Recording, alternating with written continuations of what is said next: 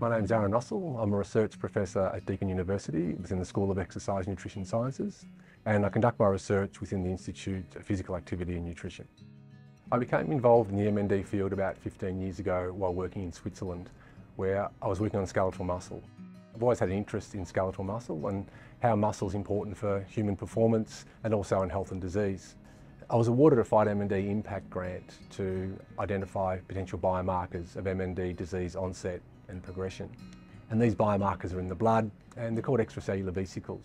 Now, these extracellular vesicles are interesting because if we understand what's inside these vesicles, it can give us information on when the disease starts, we can watch when the disease progresses, but also we're able to observe what happens when the disease reverses. We have access to samples from patients with MND. We're able to extract their vesicles as well and then make the comparison to see how severe the progression might be within a patient population. Our project has the potential to help people living with MND and provide clinicians with an alternative approach to detect if a disease has started, or if a disease is progressing, or a disease is actually reversing.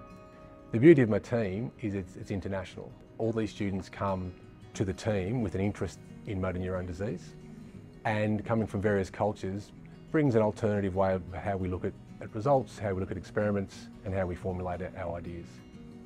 I'd sincerely like to thank all of the donors and supporters who get behind the initiatives led by FightMND.